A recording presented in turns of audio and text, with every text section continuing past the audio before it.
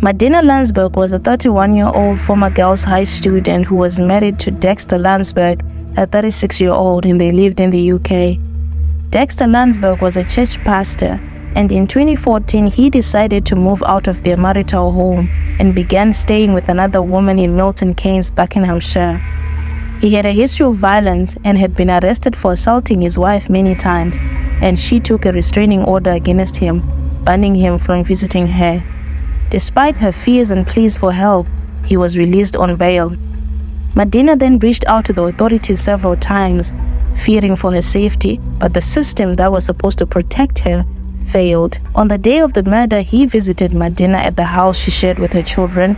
Nobody knows exactly what happened, but they suspect that she asked him to leave and he got violent, beat her up severely, and strangled her to death.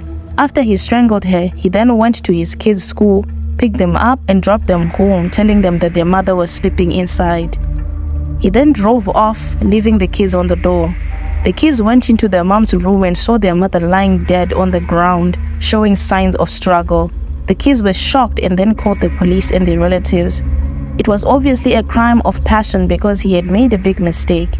He had left his mobile phone inside the house, so he was the main suspect when the police arrived at the crime scene.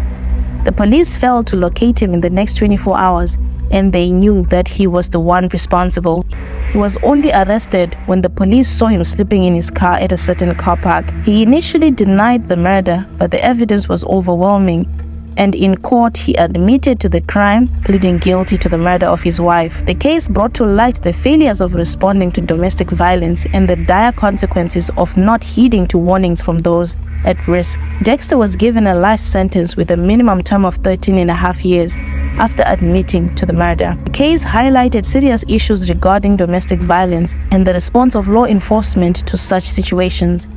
Madina had previously reported domestic violence to the police, and Dexter had been arrested months before her death. Madina's story is not just a tale of crime.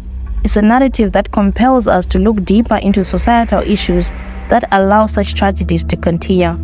It is a documentary of real life, real loss, and a real need to change. May her soul continue to rest in peace.